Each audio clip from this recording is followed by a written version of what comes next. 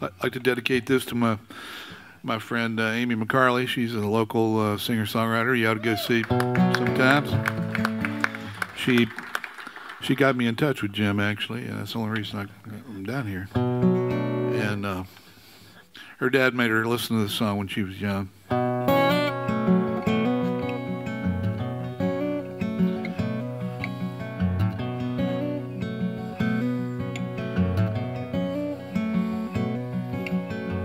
3:30 in the morning, not a soul in sight.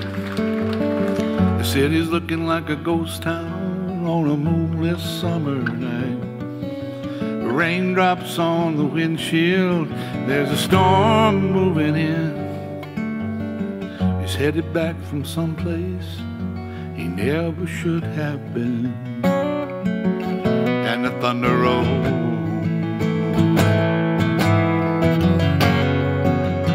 and the thunder rolls.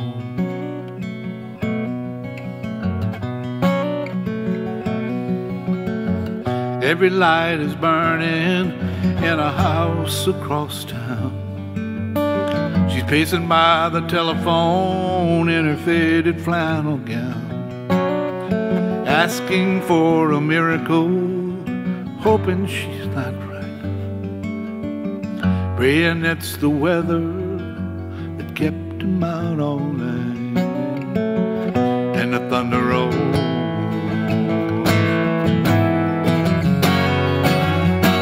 thunder rolls,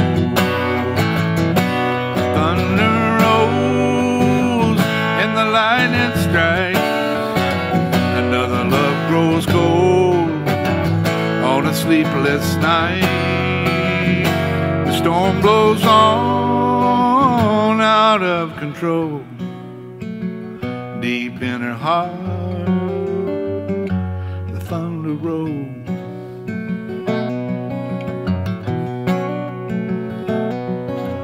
Waiting at the window when he pulls into the drive.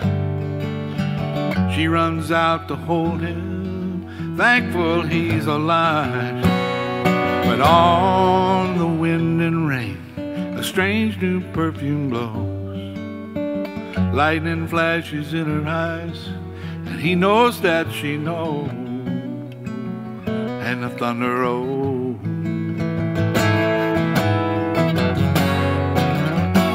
thunder rolls, the thunder rolls, and the lightning strikes. Another love grows cold on a sleepless night. The storm blows on out of control. Deep in her heart,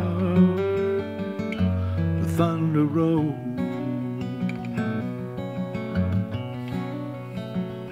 When Garth Brooks and I wrote that song, he didn't have a record deal, and that's where the song ended. And we got pretty excited when we wrote it. We thought it was really good, and so we pitched it to Reba McEntire.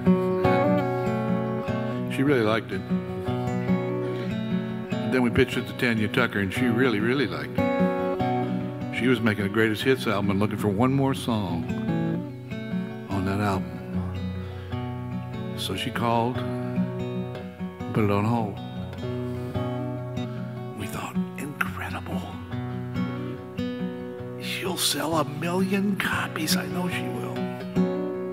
And Garth had never had a song recorded before, so he was really excited. But the next day, her producer called back. His name was Jerry Crutchfield.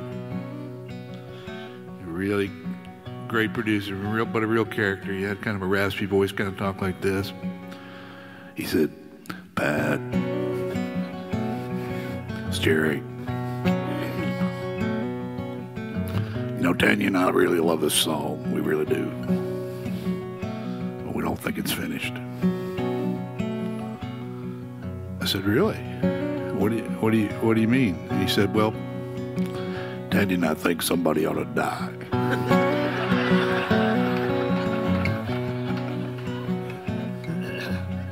Any particular way?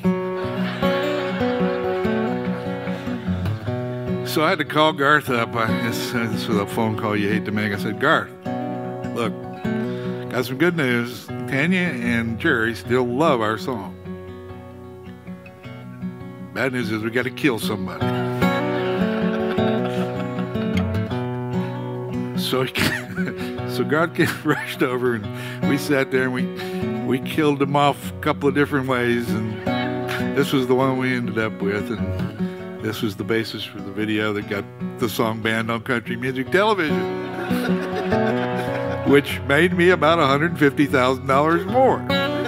Because when something gets banned, they just can't get enough of it. She runs back down the hallway through the bedroom door. She reaches for the pistol in the dresser drawer. She tells the lady in the mirror, he won't do this again. This'll be the last night, I wonder where he's been. And the thunder rolls,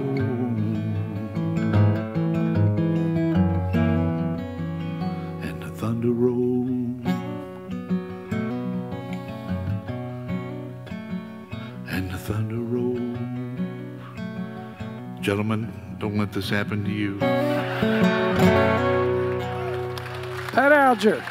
Thanks very much. It's Chris been a real Waller. pleasure to play for you. Thank you guys so much. Real pleasure. Aaron Barker. Thank you. Thank you so much. Thank you. Thank you.